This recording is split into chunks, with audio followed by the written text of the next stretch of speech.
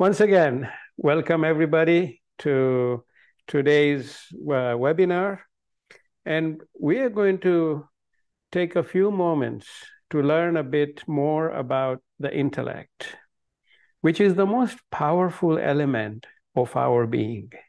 And we'll start by looking at what the published literature says about the intellect. So one definition is that it is the power or faculty of the mind by which one knows or understands, as distinguished from that which one feels or that which one wills of that particular understanding. It's a little complicated, but if we simplify it, it is saying that it's the faculty of the mind which knows or understands things, knowledge, inputs, that are different from what we feel or what we will. So they're breaking down the difference between intellect and the emotions, basically. And this is the faculty of thinking and acquiring knowledge. So that's one definition. The second one is the capacity for thinking and acquiring knowledge, especially of a high complex order. So the high complex order is where those that use the intellect depart from those that don't. Third is a person possessing a great capacity of thought and knowledge. And finally, the one I like the most is that the intellect is a particular mind or intelligence, especially of a high order. So they're classifying it as a particular mind or a particular intelligence in itself of a higher order. So I feel that number 4 hits the bullseye. So my dear friends, from all my experiences, I have recognized a much broader and fluid definition of intellect, which I would like to share with you. I would describe intellect as the highest level of intelligence present in our being, highest level of intelligence present in our being. This intelligence is of a much higher order than what is simply required to appreciate the material world. The intellect is the gateway between the human mind of limited intelligence and the soul, or the higher self, which is of infinite intelligence. So our intellect is the level of our being where the finite meets the infinite, where the finite meets the infinite, like where the finite droplet meets the infinite ocean. That's the intellect. And according to this definition, we can visualize the intellect. So take a moment and just close your eyes.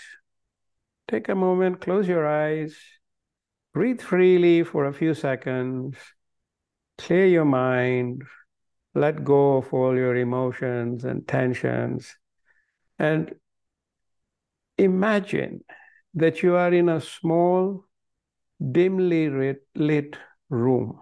So in a small room that is dimly lit, okay? This is your mind. Small, with a little bit of light, coming from a slightly open window. So look at the room, the dim light, and look at the window and see that little sliver of light coming through. So now you go and stand at this window and open it fully. It's now bringing in beautiful, powerful, brilliant light. And you now see the dim light of the room flowing into the vast, brilliant light of the universes. That is your intellect, where the finite meets the infinite. And you see the dim light of the finite droplet flowing into the vast light of the infinite. So that's how I would visualize intellect. You may open your eyes. Now, my dear friends, the dim light of your room comes from the intellect. The window is the gateway to this infinite light. So when you open it, you open the gateway. And we all have that gateway to the infinite light. If you follow the light from your room all the way into the bright light of the universe, you are in fact following your intellect. So practice this visualization frequently. You sit back, look at the room, look at the window, look at the dim light, open the window. And when you're standing at the window, you're actually standing at the gateway. You're standing at the point of your intellect. Open that window and watch the dim light flow into the infinite. And now you are at the exact spot where you can connect with your intellect. So the room, as I said, is your mind. And it is connected with every cell in your body.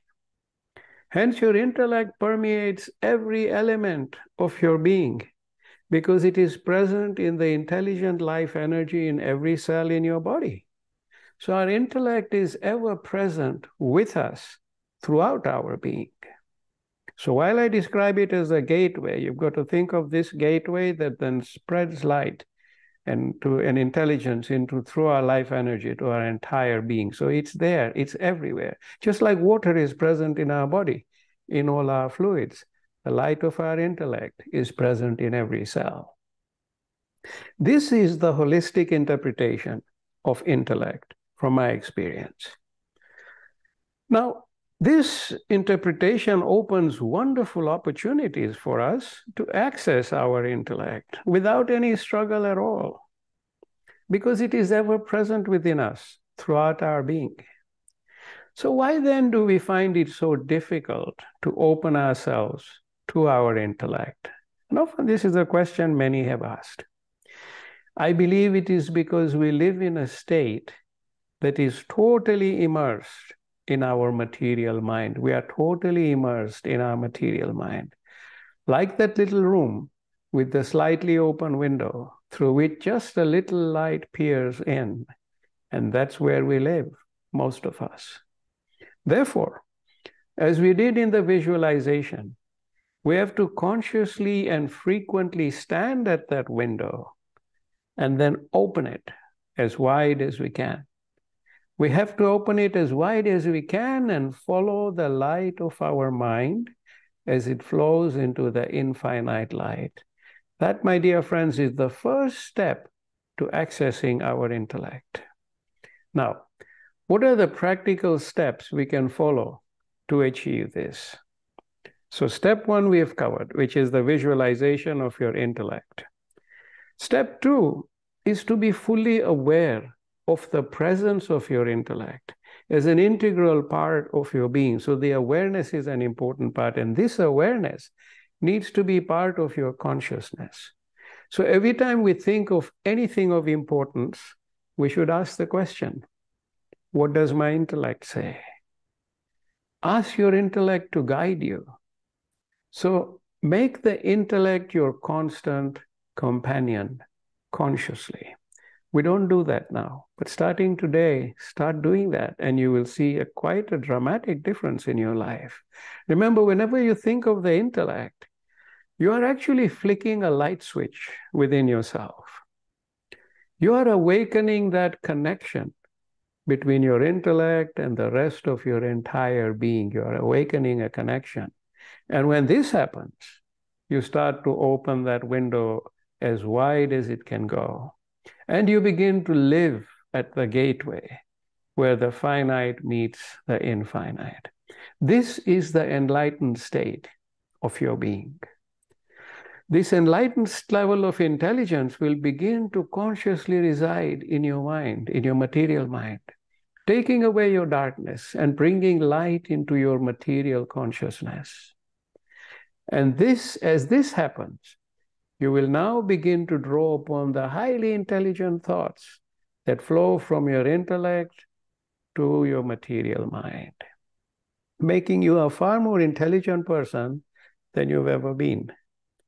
So you are like the person until now who walked in the darkness with a torch, and all you could see was what lay within the spots of light of the torch. Wherever the torchlight landed, that's all you could see. It was all very spotty.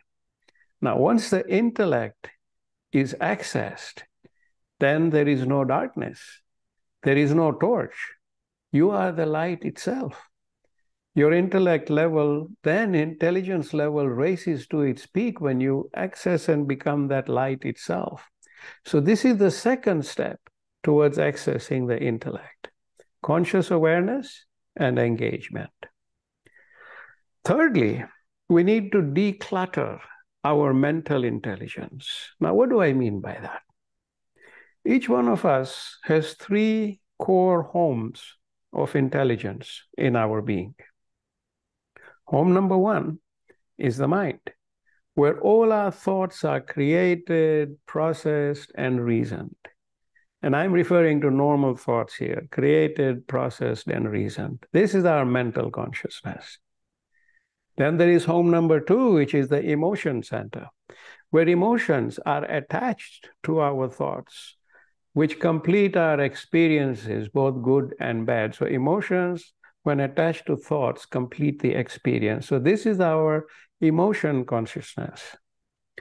And home number three is the soul, which is the center of our life energy and infinite intelligence. This is the spiritual consciousness, or some call it the God consciousness. Thoughts we call inspirations are born here and then flow to the mental and emotional homes through the intellect.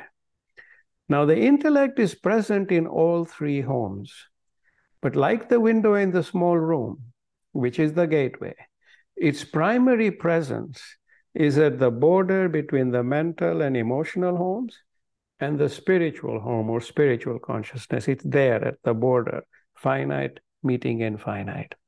The intellect in this instance is basically like the bridge that connects the intelligence of the soul with the intelligence of the mind and emotion home.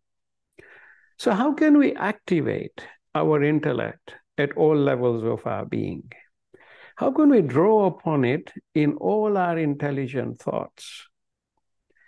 We can do this by what I said earlier, decluttering our intelligence. So today, most of us live in our mental and emotion homes alone. And both these homes are so intertwined that our emotions drive the mind and vice versa, causing chaos in our lives. We act out our emotions without thinking, or we tack on damaging emotions to our thoughts without reasoning. And these are all sources of chaos and clutter because we mix the mind and emotion homes, and everything happens in there like a hodgepodge. Our mind was supposed to be the home of intelligent thought, and our emotions were supposed to complement these thoughts to produce rich experiences in our lives. Well, my dear friends, it's not working that way for us today, is it?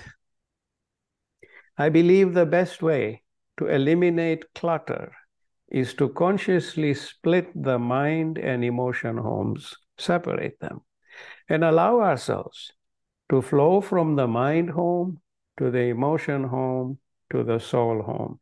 And that is where the intellect plays a key role, allowing us to flow from one to the other to the third. And this is how we create clarity and begin to access our intellect fully. So let us start by visualizing our three homes. Okay, so home number one is the mind. Imagine this home as being like a theater, like one where we watch shows, for example. As you enter the theater, you see a beautiful fountain with softly glowing water flowing calmly from the fountain into a little canal that then goes all the way down the center of the theater to the stage. So you can imagine there is the fountain, it flows into a canal, little canal, very, very little. And that flows all the way to the center of the theater, to the stage, and then it goes back into the ground under the stage. The water goes under the ground at the stage. So this fountain and its glowing water are the intellect that is present in home one, the theater or mind. When this water goes back underground, It means that below the theater, the intellect exists as a large pool or reservoir or lake of glowing water. And the mind or home of the mind home or the theater resides on top of this lake. It sits on top of this lake. So that's flowing underneath like groundwater flows. So the intellect is present everywhere in the mind, from below and above. Then the walls of the theater have paintings and posters of art. They have displays of all kinds of knowledge. There are also screens of data all over the theater walls, like the ones you see in the stock market. And there is a show constantly playing on the stage. So that's the home of the mind, home one, where there is art, there is science, there is data, there is knowledge, there are shows, and every material manifestation of knowledge present. They're all present in your mind. We are consciously aware of some knowledge and unaware of other knowledge. The better read and informed amongst us have more stored knowledge than others. Now take a moment. Once again, sit back, close your eyes, and let us look at the home of your mind. So once again, just breathe freely, be at complete peace, and let us look at the home of your mind. Look at the walls and the knowledge on the walls, either in the form of displays, posters, screens. There's knowledge all around on the walls of this theater. Now you look at the stage and there is a show being played out on the stage constantly. Look at the gently flowing, glowing water of the intellect from the fountain at the entrance as it flows into the channel that goes all the way down the middle of the theater to the stage. So look at the flow of this glowing fluid from the fountain to the channel to the stage, and then it disappears below the stage. You have the most inspirational thoughts flowing in the fountain and its glowing water, which you can access by focusing on this water, focusing on its glow, because that's your intellect. So the home of your mind is fascinating, active, and vibrant. And the act on the stage is the acts of life playing out before you. So you are witnessing life on the stage. Take a moment and just look at home number one, the home of your mind. From the walls, everything on the walls, to the flowing, glowing water, to the stage, to the constant show. That is your mind, home number one. You may open your eyes. So in this home, when you need to think, whenever you need to think or plan or get ideas, this is your intelligent home, the mind. Now be consciously aware of it as being with you all the time. Every time you need to think, step into it and take your time till you have reasoned out your thoughts and shaped them fully so that you can act on them or you can share them. Ask the glowing water of the intellect for inspirations, for it's right there with you. And come up with the best and most enlightened thoughts from here on. So this is home number one, the mind, exclusively for creating, processing, and reasoning your thoughts. So start recognizing this home and start consciously going to it every time you need to think things through. Now this brings us to the second home, home number 2, which is your emotion center. It must be kept separate from the home of the mind. So this home number 2 can sit side by side next to the mind, but it is separate. This home number 2 is like a small auditorium. And at the entrance, you also have the fountain of the intellect and its glowing water that flows into the channel, that goes all the way down the center of the auditorium to the end, where there is a raised platform on which there is a large orchestra playing. The glowing water of the intellect through the channel goes below the ground again, under the platform, just like home number 1. So home number 2 also sits on the large glowing pool of water of the intellect, exactly like home number 1. They're sitting above the same pool. Along the walls of the auditorium, you see musicians. Alongside the walls, you see the musicians sitting on their own too, composing their own music and practicing it. So all around the auditorium, there's musicians writing their music and practicing it. And then on the stage, there are musicians playing on the orchestra. So home number 2, your emotion center, is an auditorium of music. And I use music as being synonymous to your emotions. And its walls have soft colors. And you can hear all kinds of music around you, while the glowing water of the intellect flows below it and through it. So now let us close our eyes and take a tour through home number 2, our home of emotions. So take a few moments and visualize this auditorium. Visualize home number 2. Look at the fountain of glowing water at the entrance. It's just flowing nicely, gently, overflowing from the fountain into the channel.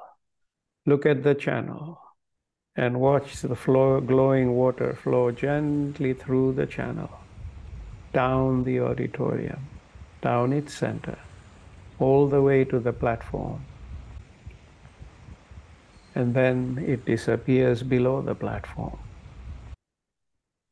On the platform, look at the musicians in the orchestra playing beautiful music. Look at the musicians that are sitting, the composers sitting along everywhere in the auditorium, writing their music, practicing their music. So look at all of them. And they are all there. There's the orchestra playing beautiful music. There's composers preparing the next music. There's composers and players training with their instruments to play that music. That's your auditorium. That's your home of emotions. The music is synonymous with your emotions. So take a moment and look at this auditorium for a few seconds.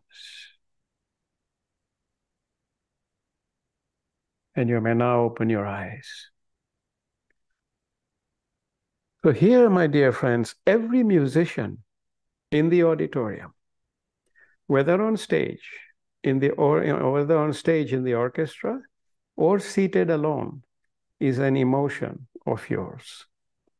Their music coincides with the type of emotion that they represent, such as happy, melancholy, angry, sad, fearful, elated, inspiring, creative or destructive. These are all the emotions in your emotion center. Now, whenever you need to deal with anything of an emotional nature, Don't take it to home number one. Take it to home number two.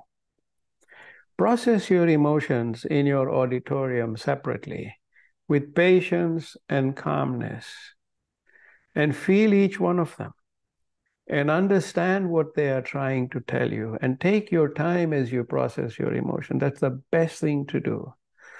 Then look at the glowing water of the intellect in home number two and draw inspirations that will help you shape your emotions in the best way possible. So keep the mind and the emotions separate. When it comes to processing your thoughts and emotions, keep them separate. And this is a great way to bring down the clutter, with the mind being the home of thought and the emotions being in the home of emotions.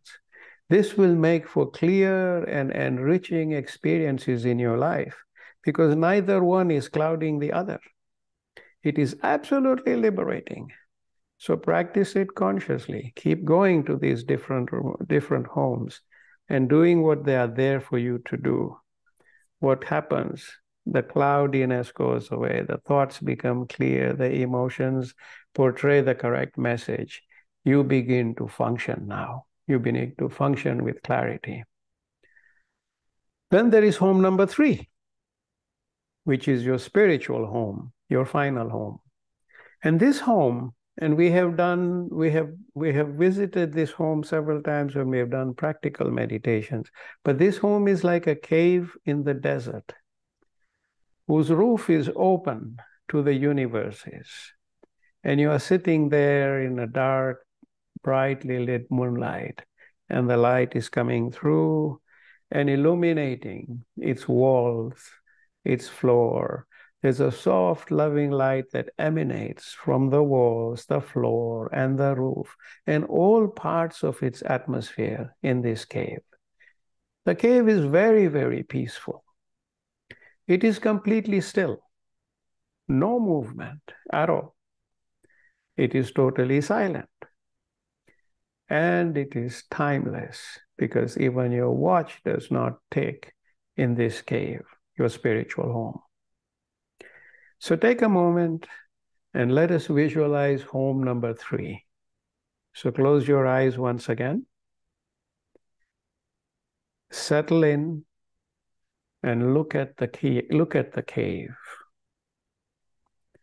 You are seated on the floor, leaning against its walls. Look at the soft light that emanates from everywhere, from the floor, roof, coming in from outside, above the roof, from the atmosphere. Look at this soft light that emanates everywhere. Connect with the stillness of this cave, because everything is absolutely still. Even a feather lying on its floor does not move. It is absolutely silent. So connect with its silence. There is zero sound.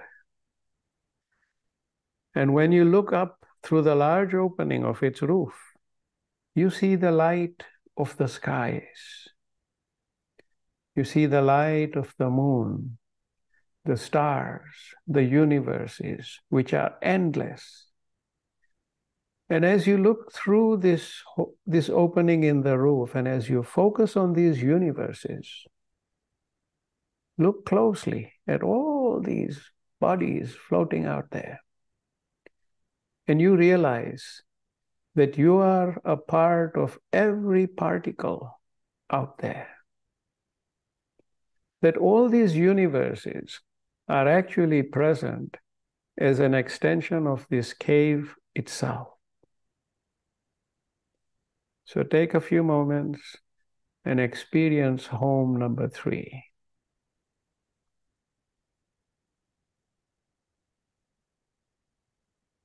You may open your eyes. It's always difficult to leave home number three, I find, because I don't want to leave it. But When you go to home number 3, you can get there in your meditation and prayers each day. You can also get there when you need the peace and light and guidance during your day, because it is your home of pure tranquility. Your intellect and its glowing waters emerge from here, from your spiritual home, and then they flow into the fountains in homes 1 and 2. So each time that you look at the glowing waters of the intellect in your mind and emotions, recognize that they are coming from your soul, your spiritual consciousness, your spiritual home. And the more you focus on these glowing waters in your conscious daily life, the closer you will be linked to your spiritual home, which is home number 3. You will find yourself flowing into your spiritual home far more than ever before, because now you've opened yourself with that connection, and it is there, present all the time. But now you get to go and flow into it without any struggle. So these are your 3 homes, my dear friends. And to conclude, therefore, I would like to say that your intellect is present in every element of your being. So that's the first premise. That you must make yourself consciously aware of its presence all the time. And you do this in home number 1, your mind, where you go each time you need to think, reason, and process your thoughts. And while you're there, look at the glowing water of your intellect and let it inspire your mind.